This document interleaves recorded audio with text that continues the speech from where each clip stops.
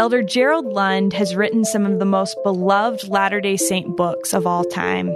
His first book, The Coming of the Lord, discussed the topic of the second coming, and he began writing it nearly 50 years ago. It was published in 1971, but Elder Lund is currently working on a rewrite of the book. Today, we are so excited to talk with Elder Lund about the topic of the second coming. Elder Gerald N. Lund served for 35 years in the church educational system. He also served as a member of the Second Quorum of the 70 from 2002 to 2008. He is the best-selling author of both fiction and nonfiction and is best known for his historical novels, which include the Work and the Glory series, Fire of the Covenant, the Kingdom and the Crown series, and The Undaunted. He and his late wife, Lynn, are the parents of 7 children. This is All In, an LDS Living podcast where we discuss what it means to be all in the gospel of Jesus Christ. I'm Morgan Jones, and I'm excited to be here today with Elder Gerald Lund. Elder Lund, thanks for being here with us. It's my pleasure. Looking forward to it. Well, I am so excited about this. You originally wrote your first book about the second coming nearly 50 years ago. Is that right? Yes. In fact, I started it just 50 years ago. Wow, that's amazing. Well, we are excited to kind of pick your brain about this topic. I think that it's something that people are really interested in. And actually, as I prepared for this interview, I put a question out on Twitter and asked people what questions they have about the second coming. And the questions just kind of flooded in. So we're excited to kind of try to tackle some of those today. Well, there's a lot of interest in this topic right now. I hear it all the time. So you told me when we talked prior to this interview that you've presented many times on the topic of the second coming and done some firesides and things like that. And you said that you typically get 3 questions. Can you share with us what those questions are? And then we're going to try to kind of dive a little bit deeper into that. Okay. It occurred to me in one fireside to ask this question. If you had the opportunity for a personal interview with the Savior, and he said, I will allow you to answer or to ask one question about the second coming, what would it be? And immediately hands come up in the group, and the first one was, of course, when? When are you coming? That's always number one. So I then say, well, so you know your friend is going to ask him that question, so you'll ask her and get the answer. So what would be your next question? And that is, so what's going to happen? What's it going to be like? As one person put it, how bad is it going to be? It's a very optimistic outlook. Yeah, right. And then the third is, so I love how one teenager put it. He says, how good do I have to be to make it through? Which I turned around and said, no way, you're asking how bad can I get by with? And, yeah. So those are the 3. How soon? What's it going to be like? And how do I get ready? Interesting. So today, our plan is to kind of dig a little bit deeper and address those questions as well as some others that came to us through Twitter. So my first question for you is, what has to happen before the second coming can happen? Well, it's not so much what has to happen as what is going to happen.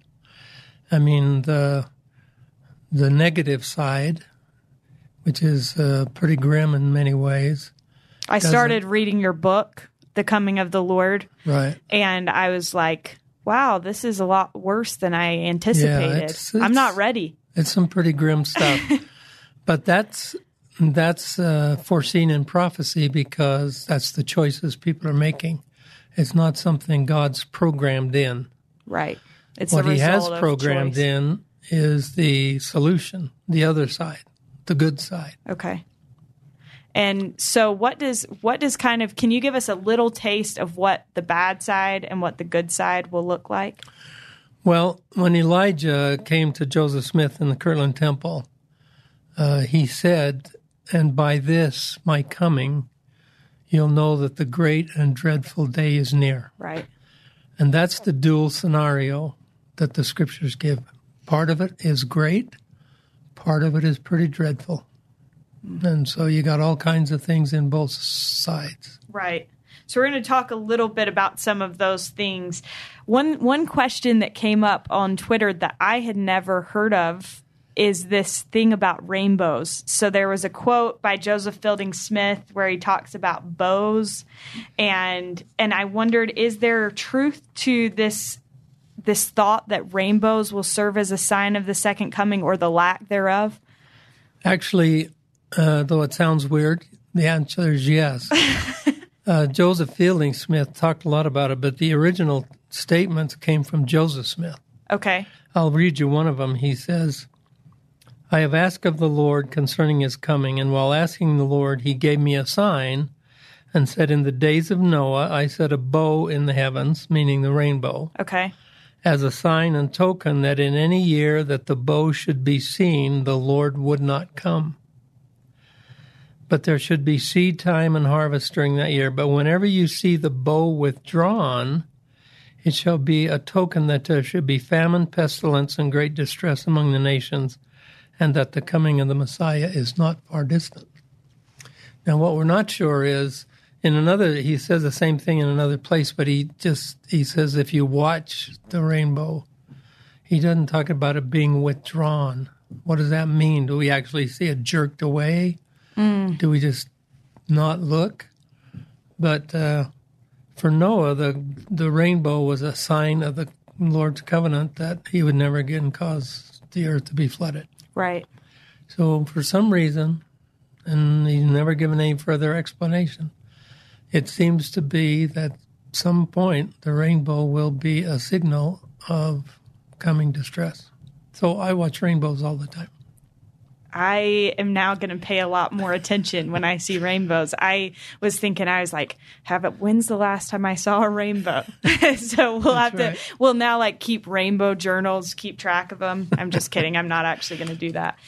Okay, next question is, will there be a physical gathering in Missouri, and how does Adam-on-Diamond relate to that? The answer is yes. Actually, there'll be a physical gathering in both Jerusalems. As you know, Jackson County is the site of the New Jerusalem, right, land of Zion. So in the gathering of Israel that President Nelson keeps talking so much about, you'll see people from all 12 tribes. Some will go back to Old Jerusalem. Some will come to the New Jerusalem. As part of that,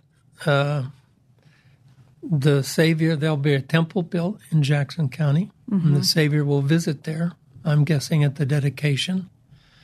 There's prophecies by Lorenzo Snow that people who are there will actually have the privilege of inviting him into their homes as he was in days before. How would you like that, to have your husband say, hey, honey, guess who's coming for dinner tonight? That'd be pretty awesome. So, and we're not sure on the chronology, but somewhere in there takes place what is could be called a great priesthood conference and also a great sacrament meeting. Mm-hmm. And that's where Adam will come back, as prophesied in Daniel. And anyone who's held priesthood keys will come and give an account of their stewardship to Adam. And then Christ appears, and Adam turns that stewardship over to Christ, and he is there crowned as king of the world. And that happens at the place called Adam-on-Diamond, which is in northern Missouri. Right. Okay. So what you're telling me is when they announce that the temple is going to be built in Jackson County, we all need to make plans to attend the dedication. That would be nice. It'd be a pretty important one. Absolutely. Another thing that people seem to be curious about, and this is something that I've wondered about as well, is what role the law of consecration will play in all of this. Obviously, we're not living that law right now. Yeah. But can you also, in providing this answer for those listening that might not be super familiar with the law of consecration, explain what that is? Right. Actually, there's two parts of the law of consecration. One is the doctrine, and we make a covenant to keep the law of consecration in the temple, which just basically means building the kingdom of God is a high priority for us. But when Joseph was here and they moved to Zion, also in Kirtland, they began what we would call a financial system that was called the Law of Consecration and Stewardship. And the concept is that everything we own, whether we got it through our own efforts or not, actually belongs to God, and all we are is stewards or caretakers, as it were. And with that attitude, the law was that you got whatever your family needed. If you had 12 kids, you needed a lot more. If you didn't have any kids. And then anything that became surplus to your needs was put into the common pot, and that went to take care of the poor. I would assume they never got to that point in a city, but where you would do what a city does, buy parks and pave roads, and so it was really a wonderful financial system. Right. Same thing was practiced right after Christ's resurrection for a short time, and also in the Book of Mormon. It says they had all things in common. That's the law of consecration. Okay. And so what role will that play in advance of the second coming, or when can we expect that to come into play? It's, again, many of the prophecies don't lay out a lot of detail. Mm-hmm. It definitely will be going on in New Jerusalem. Whether it will be instituted in the church before that, it doesn't say. Okay. But it is a very efficient financial system. I did some figures once with a seminary class. Just saw how much they, and you could really raise everyone's standard of living to a very comfortable. And no one would be poor, no one would be hungry, homeless. It's really quite remarkable. Yeah. Sounds like something that is definitely a positive thing. Absolutely, that we'll very, experience. very positive. Yeah. But imagine, so you got somebody that owns his own business, very successful. Maybe he's worth $200-300 million. And he says, for my family, I need $100,000. Rest is yours. Going to take a pretty faithful person to do that. Absolutely. That's kind of wild to think about. Elder Lund, what do we know about the structure of life, or what life will be like during the millennium? Well, Morgan, it's been my observation that a lot of people have a misconception. A lot of people think the only ones living in the millennium will be resurrected beings. And that's not true. We have some quotes that indicate that our ability to interact with resurrected beings may be enhanced over what it is here, particularly in doing temple work for those that didn't get it done. Mm-hmm. But it'll be mortal people, and they will, obviously, all of the wicked will have been destroyed with the judgments on the land by then. And so you'll have the things that we read about in the scriptures, no sorrow. Children will grow up to be the age of a tree. I picked out a redwood for myself, actually. And peace, even symbolized by the fact that even the animals will not be fighting and vicious with each other. How literal and how metaphorical that is, we can't tell. Uh-huh. But it will be the ultimate social society and order. And so you think of that, no crime, no worry about your children walking to school. It will be, that is one of the great things about what's coming. Yeah.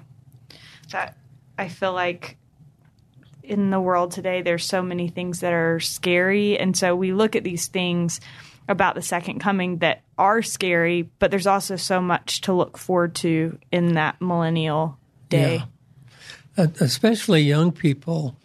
I don't know how many times I've heard teenagers and young adults say, "Oh, I hope I die before that." And the more I study, the more I say, "Oh, I hope I live long enough." And here's something that we often forget about. I asked a class I taught recently, and this class was probably 50% of the people were 50 or older. So I said to them, now be honest and raise your hand if you think you will still be alive when Christ comes. And that was a very awkward question for them, but just maybe 5% just finally raised their hand like this, and it was the younger ones. And I then said, now remember, I'm not asking if your body will still be alive. I'm asking if you will still be alive. We will all still be alive at the second coming, because you don't think they're preparing for the second coming on the other side of the veil? Right. Because they'll remember when Christ comes, all of those righteous who have died and are in the grave will be caught up and resurrected, and all of the faithful and righteous who are mortal will be caught up into heaven in what the Protestants call the rapture.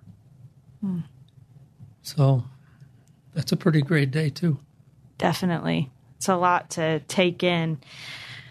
What will our state of being be like during that? What do you imagine as like the day-to-day? I know one thing that some people responded saying in answer to my question was like, will we all just be doing temple work all day long? Like, is that something that we should be excited about? Will we want to do temple work all day long? What does that look like? Well, again, we don't have a lot of detail, but there's no question that temple work will be a major thing. Melvin J. Ballard said one of the major things that will happen during the millennium is that people who died without being married, who I'll call it a courtship, have a courtship in the spirit world, somewhere they've got to have their marriage performed for eternity, and so that will be going on. But in many cases, I think people will be going about their work. I think there'll be farming and industry. I think you'll have school teachers, because we're going to have to educate our children. It's going to be a very much of what we think of as a good life here, only several ratchets up from that, with none of the negatives. And I'm curious because we'll have experienced a lot of negative right before this. Yes. So I imagine the contrast will be so stark. One thing that I read in The Coming of the Lord is where you talked about how people in the days leading up to the second coming won't have vocations. Is that right? Well, there's, I call it the implementation of social disorder. And several places in the Doctrine and Covenants indicate that'll probably happen in the United States. The kind of thing, I'm not saying exactly the same, but a good example of the collapse of social disorder is what's happening in the Middle East, Syria, and ISIS and Taliban. I mean, just total collapse of any order, and you now have 60 million refugees in the world just fleeing as fast as they can to get away from that. And in the Doctrine and Covenants, it says people will flee to Zion because that's the only place they will find safety and refuge. And we're not talking about necessarily members of the church only. Right. So how will people know where that is, do you think?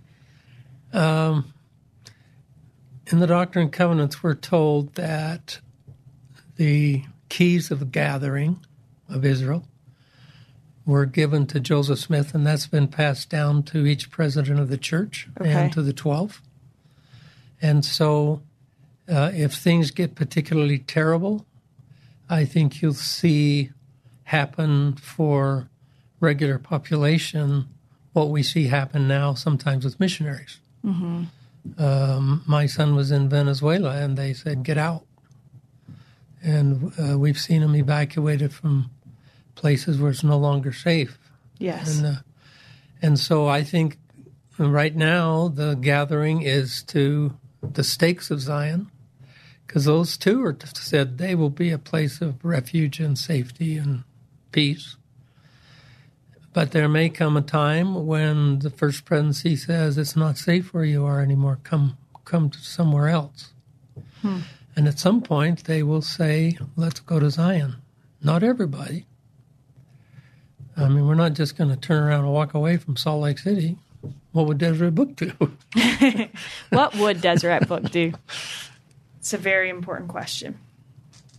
Okay, so what have you learned about the second coming in all that you've researched and read? And you said that you've learned even more since you wrote that book, The Coming of the Lord, nearly 50 years ago. What have you learned about the second coming that might scare some people? And will the righteous have reason to fear in that day? Okay, that's a really good question. Let me answer it in a couple of ways. If you go back to the dual scenario, there's the dreadful and the great. Mm-hmm. So in the dreadful, there are really tremendously horrific. I mean, there's one place in the Doctrine and Covenants that if you think about it, it'll actually turn your stomach. It is so graphic as he describes what seems to be the end of the Battle of Armageddon, where the death count is so high it takes Israel 7 months just to bury the dead. I mean, these are horrific, frightening things. But the Lord at the same time, many, many places in the Book of Mormon and the Doctrine and Covenants says, I will preserve my people. My people need not fear if we are faithful in keeping the covenant.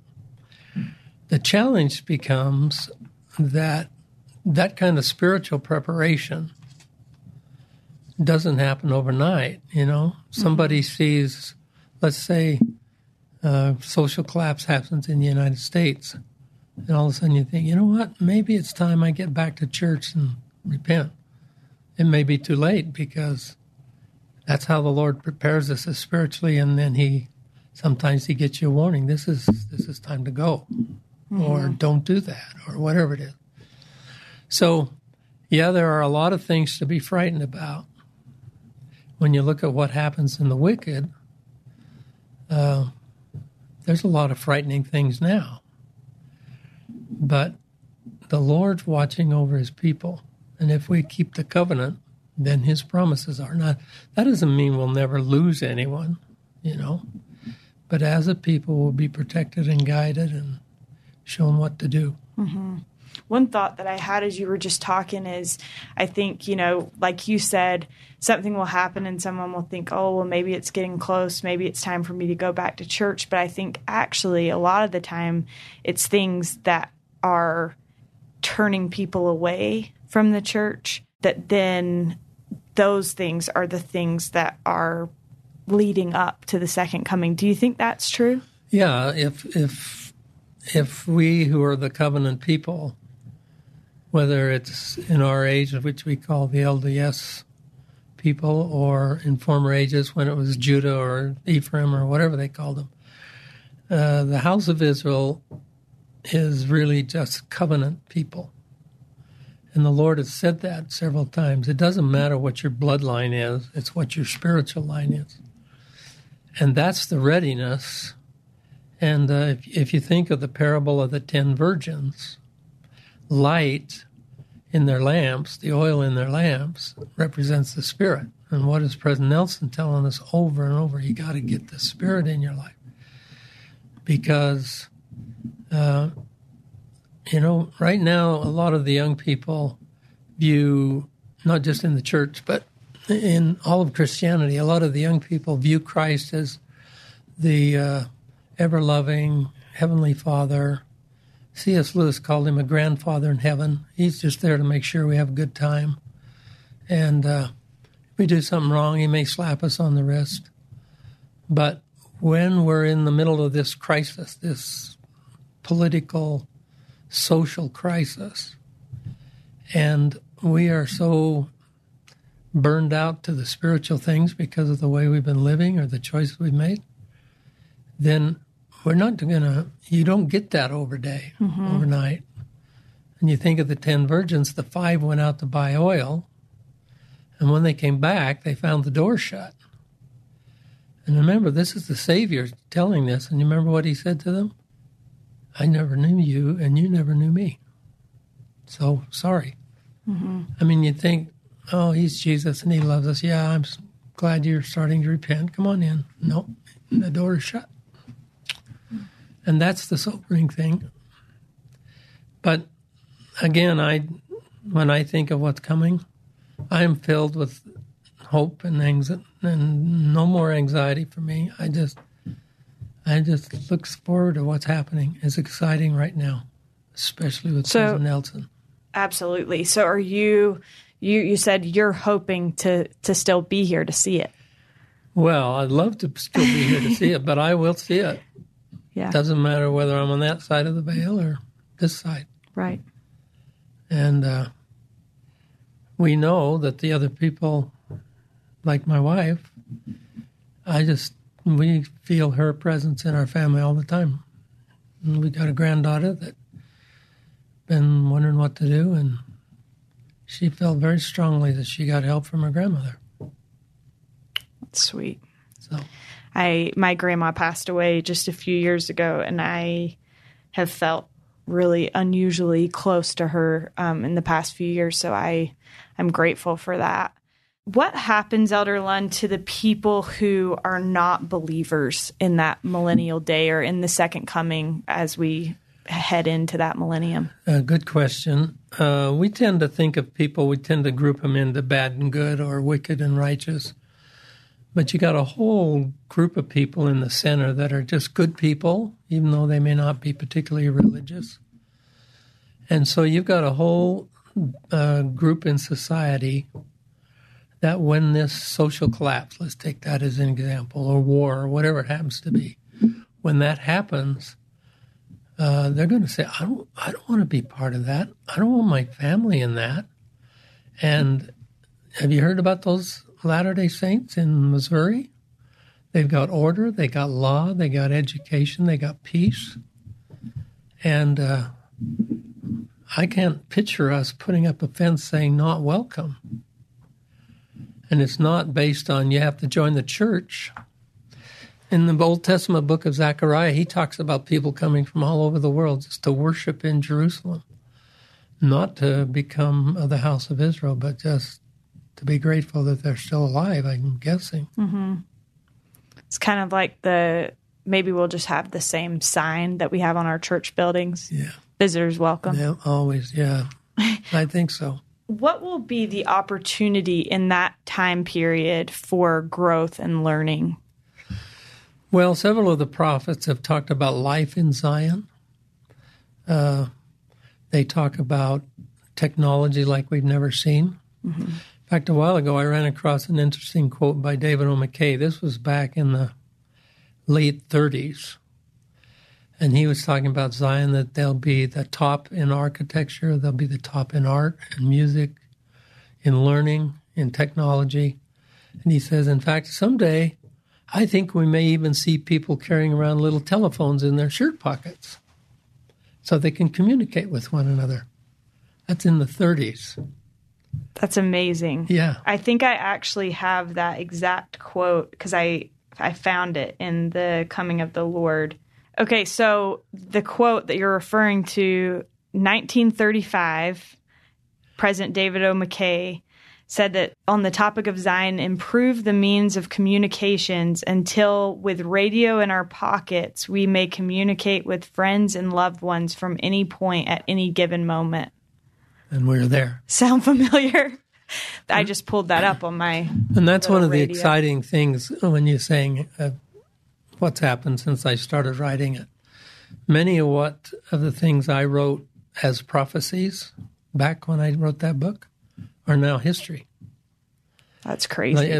One of the things that was very common back then is people would say, do you think we will ever see missionaries go to Russia? And the answer typical was not until the millennium.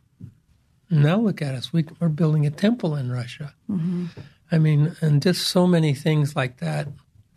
I've lived long enough to watch those changes, and it is an exciting time to live. Yeah. Do you just check boxes off your list? You're like, there it is. Yeah, I'm going to point some of those out, that we are moving down that line closer to closer. And, some people, it just feels like Well, I mean, they've been waiting for the second coming for 2,000 years. But someday it will happen. Mm-hmm.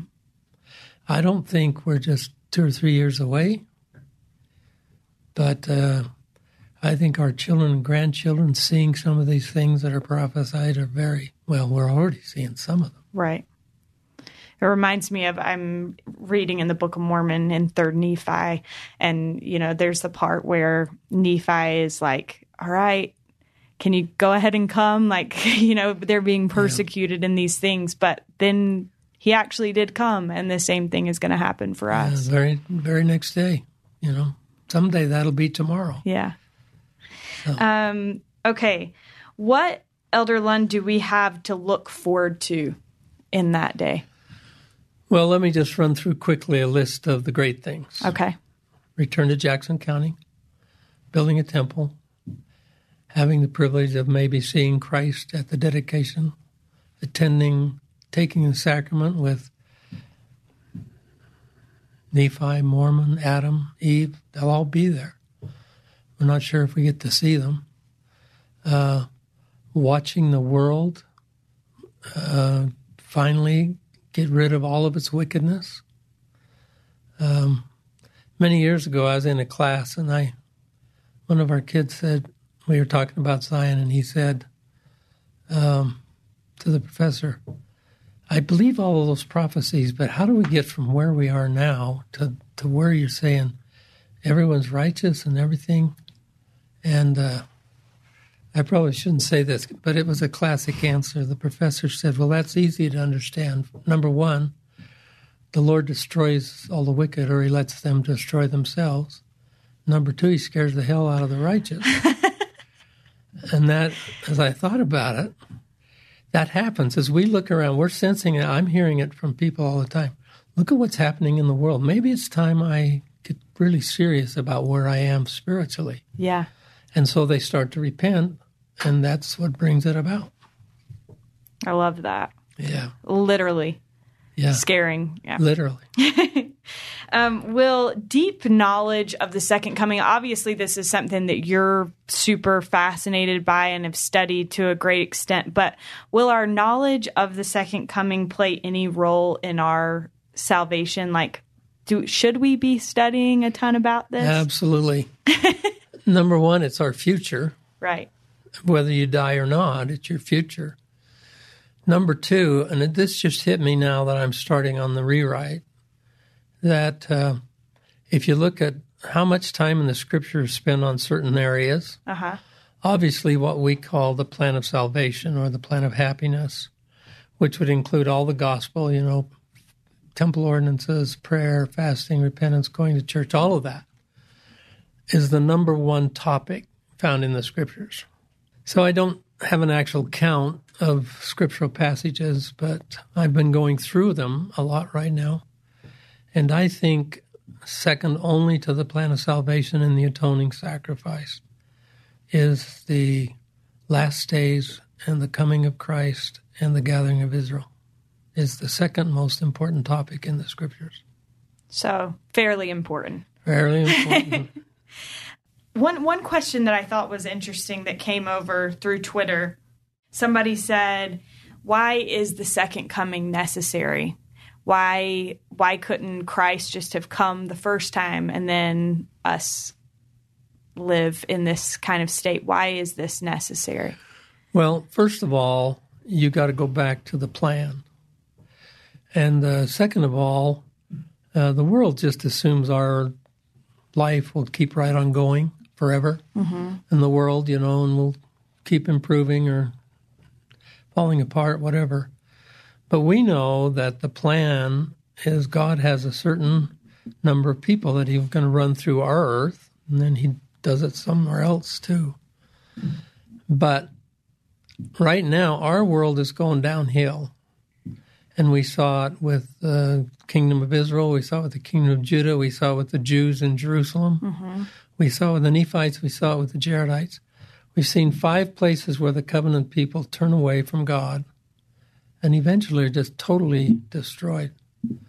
So if the Lord doesn't do something, then will we never have righteousness? And so the second coming is how he finally lets the wicked prove themselves worthy of destruction and the righteous worthy to live in the millennium or in the spirit world. Okay. So, yeah, I think it's very important. It's not just... And why did he wait? Because he had a lot of people. Think how many people have been born. Mm-hmm. He's just running all of his children through this plan. And that takes time. Yeah. A question just came to my mind. I hope you don't mind if I slip it in here, but why is it a blessing? Why is it part of his plan for us all to be run through it in that way? I think many of us, even in the church, have a kind of a misconception about God. Mm-hmm. We kind of view him as hovering over us in the heavens and watching us, and if we do something bad, he spanks us, or worse. If we do something good, he pats us on the head. But I really believe that what God does is he says, I can show you how to have absolute joy. I call it the plan of happiness. And to do that, I'm going to have to send you down to earth to prove yourself and get a body and all of those things. But there is no other way. I can't just tap you on the head and say you're good. I mean, suppose he taps you on the head and says you're wonderful, taps me on the head and says you're rotten. I'd say, wait, that's not fair. See? So this is all about the individual, billions of them. Mm-hmm. And so the earth just becomes the staging ground for us to play out and prove whether we are willing to have him teach us how to take more and more light and knowledge. I actually coined a phrase, spiritual magnetism. I think the Lord says, if you do this and this and this, you will attract more light and truth to yourself. And if you don't, you're like a magnet. You repel it. Mm. And that's what we see going on in the world. They're just more and more, they're just repelling goodness and fairness and righteousness and kindness. There's so much more I'd like to ask you about that, but we're running tight on time. So, Elder Lund, how do we best prepare? You talked earlier about how if we're prepared, we don't have a reason to fear. How do we best prepare for the second coming?